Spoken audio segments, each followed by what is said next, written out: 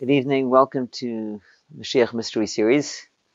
So tonight we are continuing the topic that we started a couple of weeks ago about how Avodas Hashem will be like when Mashiach comes, how our service of Hashem will look like. So in the previous weeks we talked about how the study of Torah, learning Torah, how that's going to be. Last week we spoke about the knowledge of Hashem and teaching each other what that's going to be like. So we know that the world stands on three pillars: Torah, Avodah, and Gemilas Chasadim. So we discussed last 2 weeks primarily the concept of Torah, and this week we're going to focus on the other pillar that the world stands on, which is Gemilas Chasadim, Tzedakah and Gemilas Chasadim. So we'll begin over here with the Gemara in Shabbos, Kufnan Aleph Amid Aleph, 151a. And over here we'll see in this Gemara, in this passage of the Talmud, that it would seem that, at least according to one opinion, when Mashiach will come, there will no longer be tzedakah. We will no longer give tzedakah anymore, and we'll see why. So we see it's on the last, third to last word on the line. V'tanya was taught in a brayso. Rabbi Shimon ben Elazar Omer. Rabbi Shimon son of Elazar said, "Asay sha'ata moitzei." Do what? Rashi says, "Asay tzedakah." Do tzedakah. Give tzedakah. Ad sha'ata moitzei. While you can still find, says Rashi, lemi lasos. To whom to give tzedakah? Umatzei lecha. And while you still have money. V'oidcha biyadecha. And it's still in your hands. Meaning to say, Rashi says, Oidcha b'shuscha kodim shetamos, while you still have power before you pass away. V'af Shlomo amar b'chachmasei, and likewise, Shlomo HaMelech, King Solomon said in his wisdom, Uzechoyer es beiracha b'mei b'churei secha. Remember your Creator in the days of your youth. Ad asher lo yavoyu yemei hara, before the days of evil come upon you. What does that refer to? Elu yemei hazikna. That refers to the days of old age. And then Shlomo HaMelech continues, King Solomon concludes, V'higiu shanim asher toimar ein li bohem chayfetz. Years will come in which he will say, I have no desire. What does that mean? Elu yemei Hamoshiach. These refer to the days of Mashiach, she'ein bohem lo yischus v'lo choiva. In the days of Mashiach, there will be no schus. What does that mean? Rashi says, Loi davar lizkais bay. There will be nothing to become meritorious through. Shekulam ashirim, everyone will be rich. There will be no way to have a schus by giving tzedakah, because everyone will be rich. Everyone will be wealthy. V'lei chayva. And there will be no opportunity also to sin. Says Rashi, la'ametz leiv alikpetz yad, meaning to be strong of heart and to hold your hand back. In other words, to withhold from giving tzedakah. So, in other words, Rabbi Shimon ben Elazar is saying in this verse, and the way he's interpreting also what Shlomo HaMelech said, is when Mashiach will come, everyone will be wealthy, and it won't be possible to give tzedakah anymore. No one will need tzedakah. However, the Gemara points out, Upliga de Shmuel, however, this is in conflict with Shmuel. The Amar Shmuel says, Ein bein ha'olam hazeh li moisa Mashiach el shibud malchis bilvad.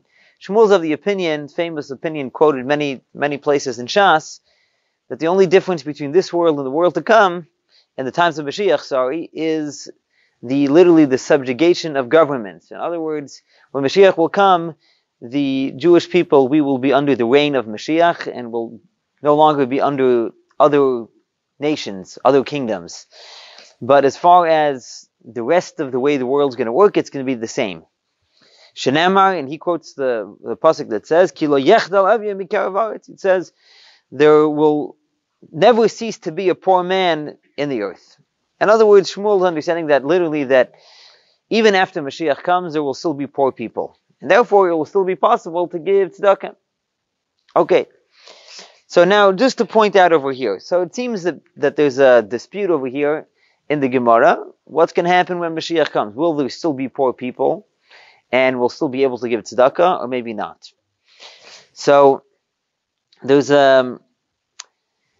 The Rebbe spoke at length in many occasions that even according to the opinion of Shmuel, which the Rambam paskins like, so the Rambam himself indicates that there will come a further era in the times of Mashiach when miracles will occur and the nature of the world will change.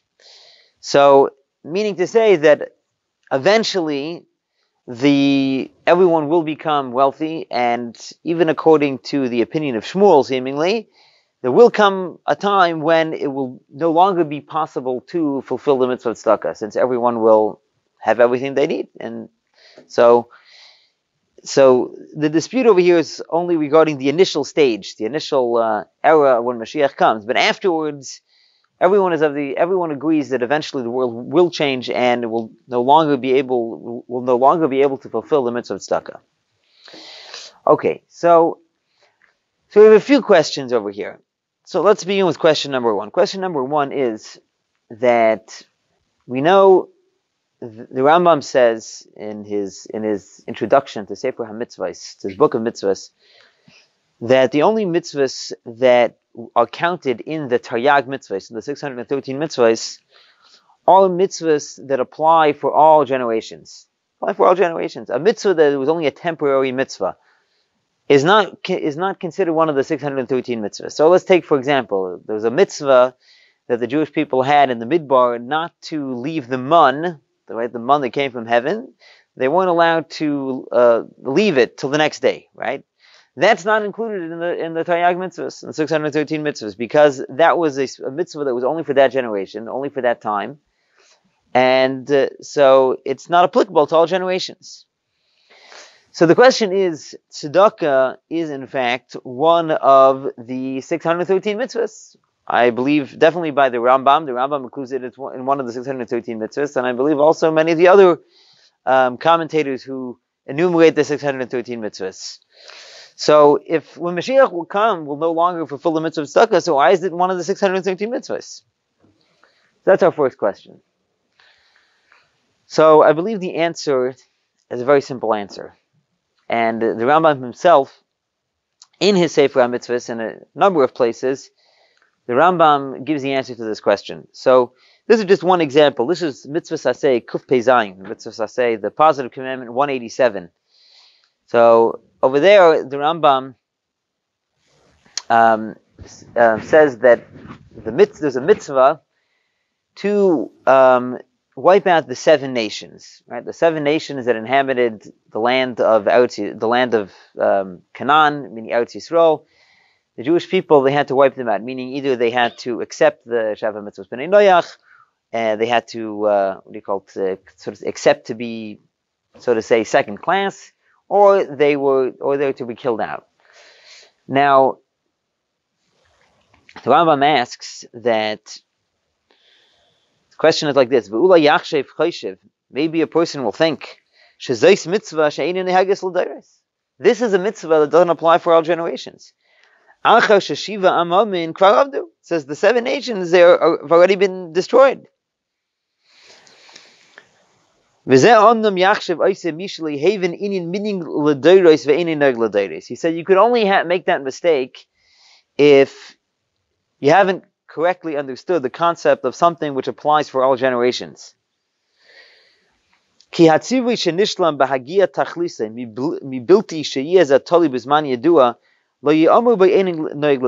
a command that is fulfilled when you reach its end, meaning when you fulfill the commandment, but it's not dependent on any specific time. That's not considered something that's not applicable for all generations. It says this mitzvah applies in any time, in any generation, when you'll have the possibility to fulfill that mitzvah. So he goes on. I'm not going to read everything that he says over here, but the point is, the point that Rambam is saying is as follows. He's saying the mitzvah to annihilate the 7 nations, that applies in all generations, and any generation when you will find the 7 nations, so then you have a mitzvah to wipe them out. Now it's possible that they have already been annihilated, so we've already done the job.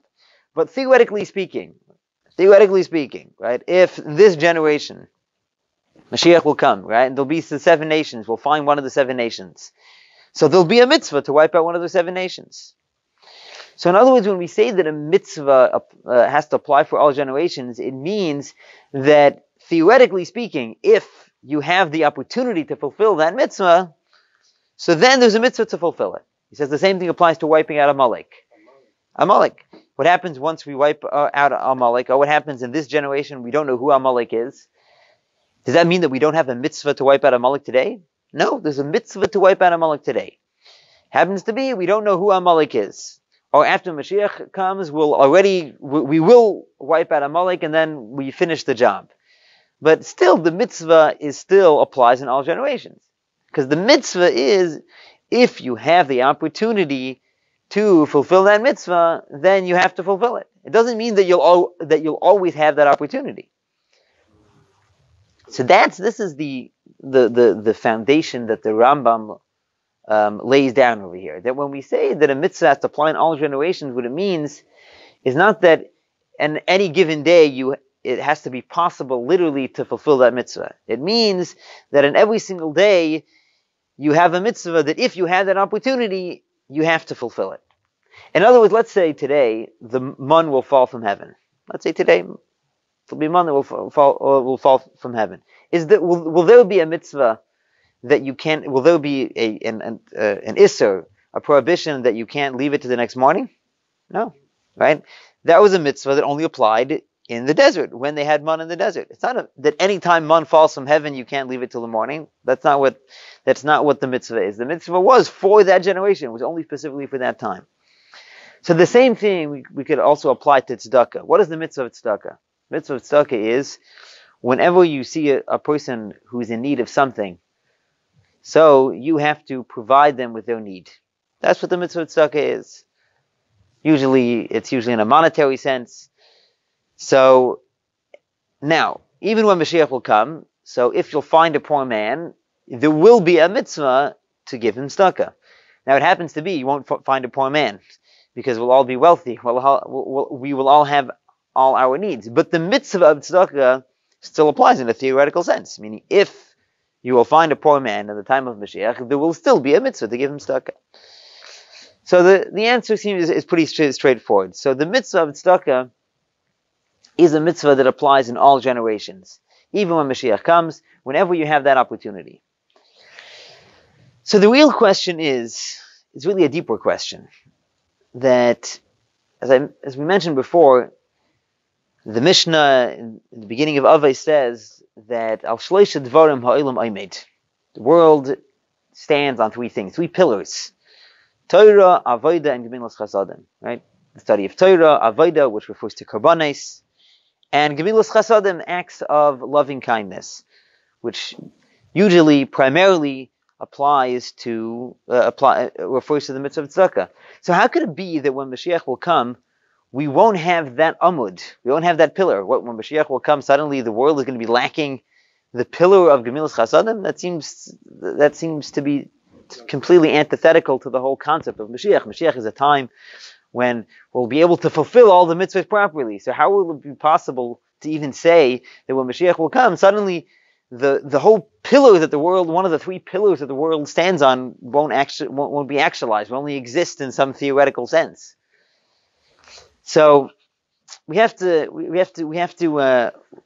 come onto some other answers over here. So we'll explore 3 different answers of how to answer this question. So the first answer we have over here is from the Chassam Sofer, of Moshe Sofer. So in his commentary on Chumash, Parshas B'chukoisai, so he comments on this idea, starting on the 3rd line. He says, "Yishleimu al pima detnan ba'aves al gimul dvarim ha'olam omen al ha'torah v'avodah gemilas chasadim." He says, it says the world stands on these 3 pillars, Torah, Avodah, and Gemilas Chasadim. So now the Chassam Sofer points out another interesting thing. What does Avodah refer to? Avodah refers to the service of Karbanos. That's what it refers to specifically. Yeah, there is a concept of davening also that it's Avodah, but Avodah specifically refers to Karbanis. So nowadays, we don't have a Beis HaMikdash till Mashiach comes. So how do we have the pillar, the Umud of Avodah? Oh, so he says, which is Karbanis.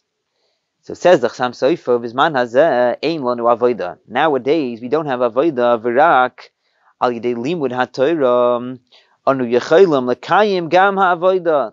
How are we able to fulfill? How are we able to sustain the pillar of Avodah?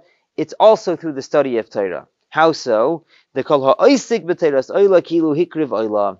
Our sages say whoever involves himself in the study of a korban oila, it's considered as if he brought a korban oila.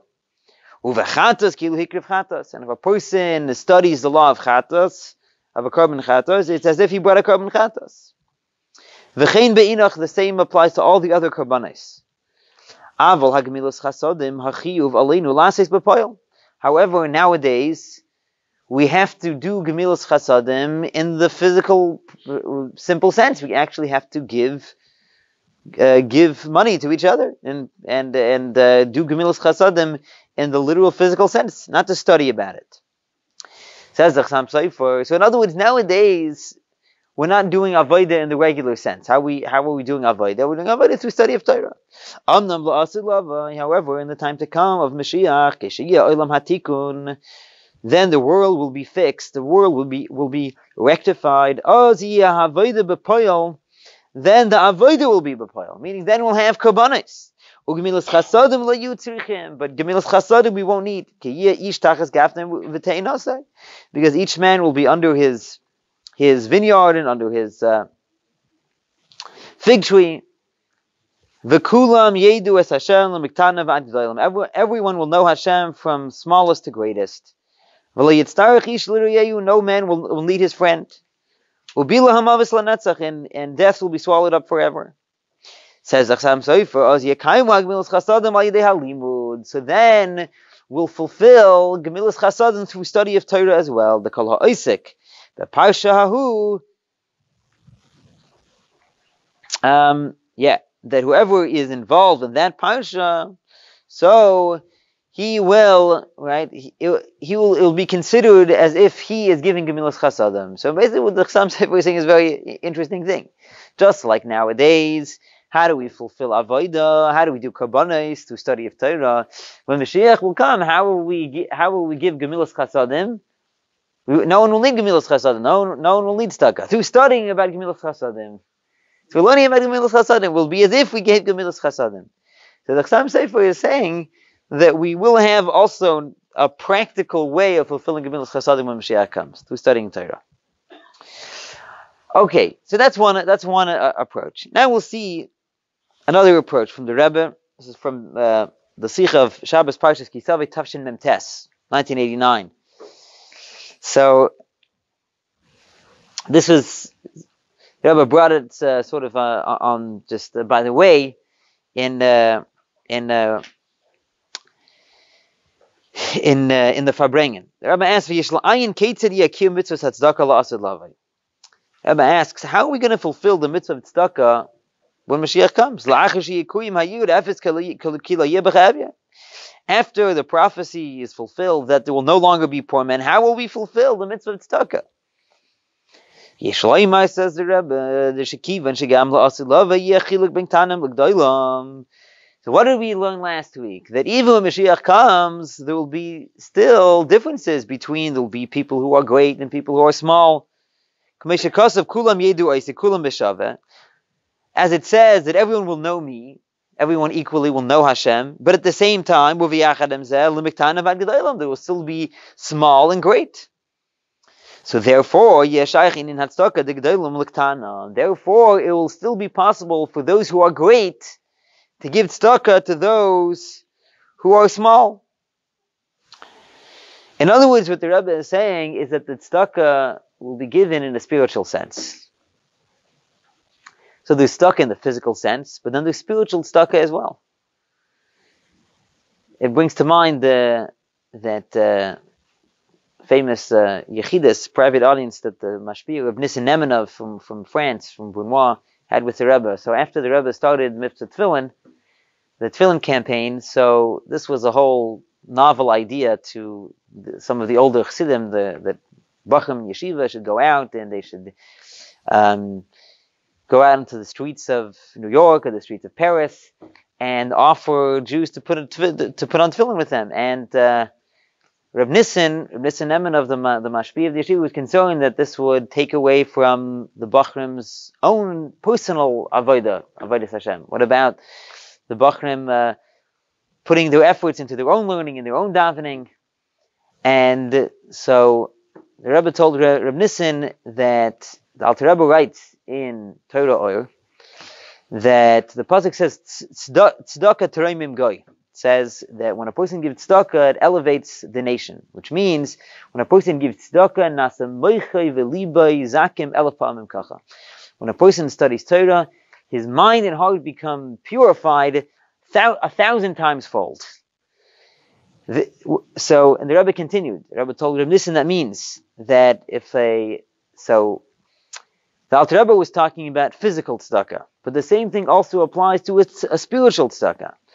When a young bacher goes over to a Jew who's not affiliated and doesn't yet know about the mitzvah, about the importance of putting on tefillin, and he gives him the opportunity to put on tefillin, he's doing tzedakah.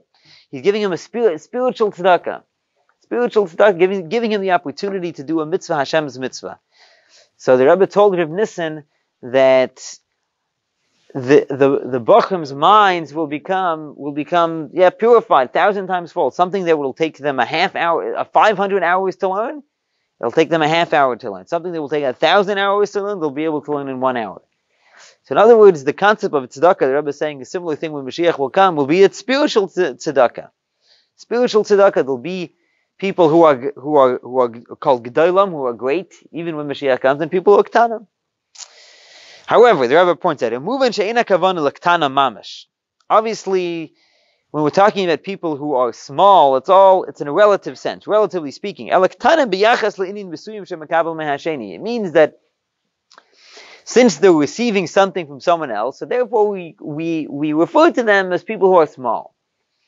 But it's not that they're literally small, because when Mashiach will come, everybody will know Hashem and everybody will be on a much greater level than they are nowadays. So an example of this idea, how you could have someone who, even though he's very great, like we'll all be when Mashiach comes, nevertheless, in a certain sense, or at a certain moment, he needs tzedakah, so to say, from someone else.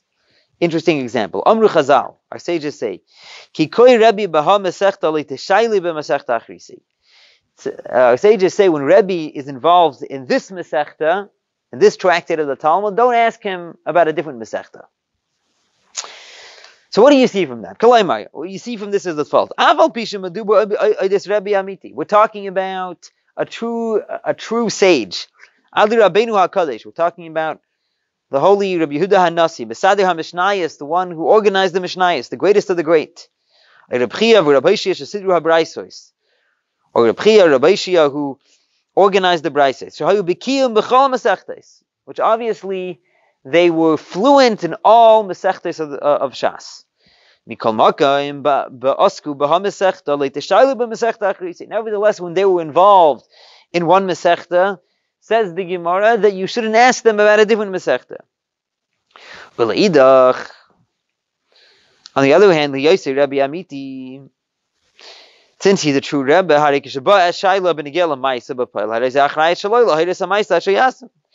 so now what's going to happen? Rebbe's involved in this Masechta, but now someone comes and asks him a practical halachic shayla. So now it's his responsibility. He has to take himself out of the Masechta he's involved in, so to say, and find out the answer, and answer the person who's asking him this practical halachic question that's relevant right now. So what do you do? He's involved in another Masechta. His mind is somewhere else. So what's the Eitzah? What do you do? What does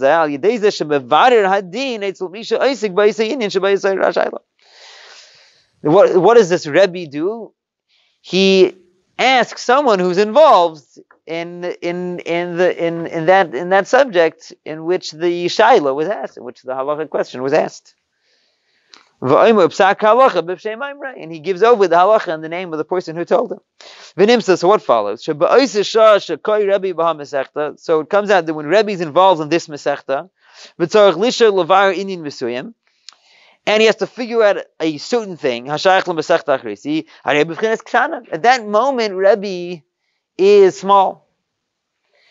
So that's the idea. So the Rebbe is just giving an example of how you can have the greatest of the great, but at a certain moment, or at a certain in a certain situation, he should still need the help of someone else, right? Like Rebbe, when he's involved in one masechta, he needs to answer a practical halachic shaila about another subject, so he has to ask someone else at that moment, since his mind is somewhere else, even though he's fluent in everything. So a similar thing when Mashiach will come, even though we'll all be great, we'll all know Hashem, and our knowledge of Torah and everything will be on a much greater level. Nevertheless, it will still be possible to give tzedakah and to receive tzedakah from someone else in a spiritual sense, spiritual tzedakah. Okay, so that's the second answer, a second way of explaining how we will have tzedakah when Mashiach comes. Okay, this third answer is unbelievable answer. This is, again, the Rebbe just mentioned this at the end of a Sikha in Chai Elul Tafshin Lamed Tes, 18th of Elul, 1979. So the Rebbe concluded the Sikha. The Rebbe was talking about giving tzedakah. The Rebbe says that durch der Hanhaga wird man zeiche sein bekodet zum Kiyum hayud von lo yeh b'cha'avyin, that through acting in a way of giving tzedakah will merit the fulfillment of the prophecy that there will no longer be any poor men. V'yesh loymar as b'chol zeh wird der inyan von gemilach chasadim euch dan sein. Despite the fact that there will no longer be any poor people, nevertheless, there will still be the concept of gemilas chasadim.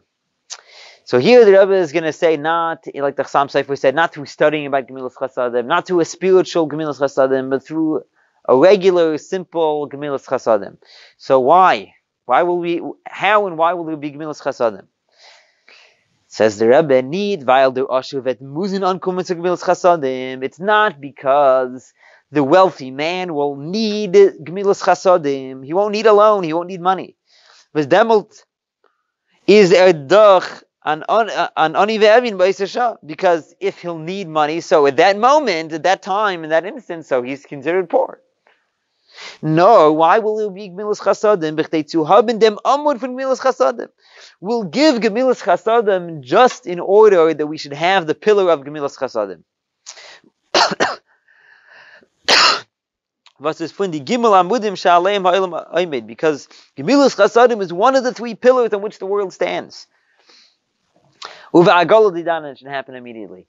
So the Rebbe is saying an amazing thing, that when Mashiach will come, we'll still give gemilas chasadim to each other, but not because we'll need to give gemilas chasadim to each other. Just in order to have this pillar, in order to have the pillar of gemilas chasadim. So that's why we'll give each other money. So it almost seems like ridiculous, almost, right? It almost seems funny that we're just going to be giving each other money and loaning each other money just in order to fulfill it. So the truth is that, first of all, there is a story that the Frierdiker Rebbe tells, and the Rebbe also quotes the story in letters, in a letter, in Igros Kodesh, the Rebbe's letters, a similar story that happened obviously before the coming of Mashiach. So it's in Igros Kodesh in Chelek Zayin, the volume 7 over here. It's a letter written to the Chevra Gemilas Chasadim, the Rabbi Avram Sharfstein, Rabbi Yochanan Gordon, who had a gemach, they had a free loan society. And in the letter, the Rebbe quotes a story from the Frierdiker Rebbe about the greatness of the mitzvah of Gemilas Chasadim. He tells the story how there was a simple store owner in the city of Polotsk. His name was Rabbi Yisrael. Rabbi Yisrael. In the city of Polotsk, he was the chassid of the Tzemach Tzedek. And he came to Lubavitch on Shabbos Parshas Vayera, 1 year. And he heard a mimer from the Tzemach Tzedek. He heard a mimer chassidus that Avraham, the Tzemach Tzedek spoke in the Maimon that Avraham Avinu, he says he was a nadiv begufay b'mamayne uvenafshay. He was generous with both with his body, his money, and his soul. And the Tzemach Tzedek then explained how Avraham Avinu, although he was a person of flesh and blood down here in this world, he, so to say, took the place of the sphere of chesed of Atzilus. I mean, Hashem's sphere of chesed. Avraham Avinu's chesed was so great that it replaced what the sphere of chesed, Hashem's chesed, does. The Rebbe also mentions this in Hayoim Yom. And so the Tzemach Tzedek said in the Maimon, so you can understand that Avraham Avinu was even higher than the sphere of chesed of Atzilus, right? If he replaced it, he was on a higher level. And so Rabbi Yisrael is a simple Jew. He didn't understand like the whole Maimor that the Tzemach Tzedek said, but those couple words he grasped. And so he came home and he told it over by a Chassidish Farbrengen. Chassidim got together and then he went off to his business. So now, even though he didn't need any money, but he went over to his friend Reb Nachman, who also had another story, and he asked him for a loan because he wanted to be mezakeh Reb Nachman with a loan. And then also he went to another store owner, right? Other store owners, because they also heard about this unbelievable mile of Gemilas Chasadim. So each one, the whole day, they were borrowing money from each other in order to fulfill the Amun of Gemilas Chasadim. So when Rabbi Yisrael came back to Lubavitch, the Tzemach Tzedek called him, and he asked him about what he was doing. And later, the Rebbe Maharash asked the Tzemach Tzedek, what did he see on Rabbi Yisrael? Why did he call him over and ask him what he was doing? So the Tzemach Tzedek answered that he saw on Rabbi Yisrael, the store owner, he saw an Amud Oyer of Chesed Atzilus. He said he saw a pillar of light of Chesed of Atzilus. In other words, you see what this Rabbi Yisrael, what he accomplished by just giving Gemilas Chasadim, just what we call stamazai, just in order to fulfill the concept of Gemilas Chasadim. So this is like a ma'ain, this is like a taste of the way we're going to give Gemilas Chasadim when Mashiach comes. So I think over here in the footnote over here, the Rebbe mentions the Medrash about Kesef Talvas Ami is in order to answer Chesed ve'emes mani and Seru. If I'm not mistaken, that's the famous Medrash that David HaMelech asked Hashem that why does Hashem make poor people? Why does He make that there should be poor people? In order, there should be poor people. Everybody, Hashem should provide for everybody. Why is it that some people are poor? So what Hashem answered was that Chesed ve'emes man yinseruhu. Now, if not for the fact that there are poor people, so who's going to do Chesed? Who's going to do Chesed? In other words, the purpose of the existence of poverty is really in order that those who have the money, those who are wealthy, they should be able to give tzedakah. So, what it comes out is a very interesting thing. That really the ultimate goal is, it's not, you think of tzedakah, what's the purpose of tzedakah, right? So, just at face value, the purpose is to provide for the needs of those who don't have, right? Those who don't have the money, those who don't have the means. But in a deeper sense, the Medrash is teaching us, if that were the case, so Hashem could provide for them. Right? But Hashem needs us to provide for poor people. So in a deeper sense, the purpose of the reason why Hashem creates poverty is in order to give the aschus to those who do have the money, to the rich, that they should be able to provide for the poor. So what's going to happen when Mashiach will come? What's going to happen when Mashiach will come is that we're going to give tzedakah without people being poor. We'll do Gemilas Chasadim, more correctly stated. We'll do Gemilas Chasadim without people having to be poor. In other words, this is really touching on a whole deeper understanding of the nature of life when Mashiach comes. See, the world before Mashiach comes, we spoke about this also 2 weeks ago in regard to learning Torah. This fits with the general theme of Mashiach. This is the world now before Mashiach is a world of birurim. Basically, just to maybe translate that in a simple way, it's about fixing problems. About fixing problems. We have a world that has issues, that has problems. There's good, there's evil, right? There's both in the world at large, and personally, you have an Nefesh Bahamas, and even as we spoke 2 weeks ago, in Torah itself, there's lack of clarity, and we have to fix the problems, right? And that's what our whole goal is. That's our whole motivation, is to fix problems, right? In other words, the world is, so to say, not a dwelling place for Hashem, and we have to change it, we have to transform it and make it a dwelling place for Hashem. When Mashiach will come, that's going to be done already. We'll already have fixed all the problems, right? There will be no poor people. There will be no problems anymore that we have to fix. So what's going to be the nature of Avodas Hashem when Mashiach comes? What's going to be, what are we going to be accomplishing? So the Alter Rebbe says in Tanya, in Igeres HaKodesh, what he calls it is liyachid yichudim, which basically means to reach a higher level of kedusha, a higher level of holiness. So in other words, we're going to do Torah mitzvahs not to fix a problem, not because the world is not a dwelling place for Hashem and now we have to transform it and make it into a dwelling place for Hashem. Rather, the purpose is going to be aliyahs, to elevate the world to a higher level. So a similar thing also is in regard to tzedakah and gemilas chasadim. So nowadays, tzedakah and gemilas chasadim, the nature is that there's a problem. There's people who are poor, people don't have needs, right? And we have to fix the problem. Those who have money, they have to give tzedakah, they have to give gemilas chasadim in order that people should have what they need. Because that's the nature of the time of Golus. That's the nature of the world before the coming of Mashiach. After Mashiach will come, so we won't be giving gemilas chasadim or tzedakah because we're looking to fix a problem because there's poor people that don't have. We're going to be giving it because like the Rebbe says, that's the ummah that the world stands on. In other words, what Hashem wants is that people should give. People should give to each other. That's what gemilas chasadim is about. So nowadays, why do people give? Because someone else is lacking. There's a deficiency. You need to fill it. Someone else is lacking. When Mashiach will come, we'll give just because the goal is to give. It's not going to be to give in order to fix a problem.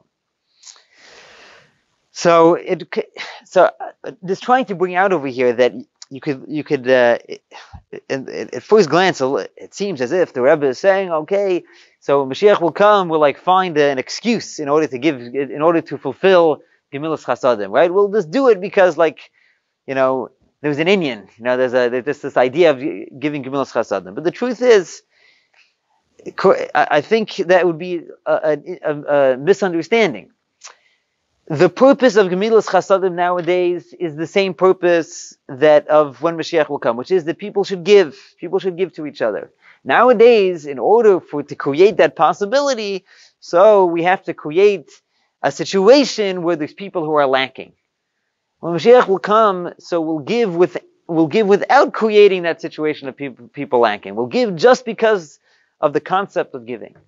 And that's in general going to be the whole nature of the world when Mashiach comes, that we're going to be doing Torah mitzvahs. Torah, Avodah, gemilas chasadim, everything will just be to reach a higher level of kedusha, not in order to fix any problems. So just to recap over here, so we talked about different levels of how we're going to fulfill tzedakah when Mashiach comes. So at a basic level, we asked, so if there won't be any tzedakah in the literal sense when Mashiach comes, so how is it one of the Taryag mitzvahs? So to that we answered because it's still a mitzvah in the theoretical sense, right? Theoretically, if there will be a poor person when Mashiach will come, there will be a mitzvah to give to him. So that's in a very basic level. Now, on a deeper level, so how could it be that we're not actually going to give tzedakah, gemilas chasadim? Seemingly that's one of the pillars that the world stands on. So for that we had three answers. One was the Chassam Sofer that we'll learn about it. One was an answer from the Rebbe that will fulfill the concept of tzedakah in a spiritual sense. We'll teach each other. There will still be a concept of tzedakah. And then we'll have the concept of gemilas chasadim that will just give gemilas chasadim to each other just in order to give. So we should merit that through our giving tzedakah and our gemilas chasadim nowadays. So we should merit to the time of Mashiach when we'll be able to fulfill this mitzvah just lishmach, just for the sake of giving, and everybody will have everything that they need. Lo yeh b'cha evya, and there won't be anyone who is poor, and it should happen, take it from Yad Mamish immediately.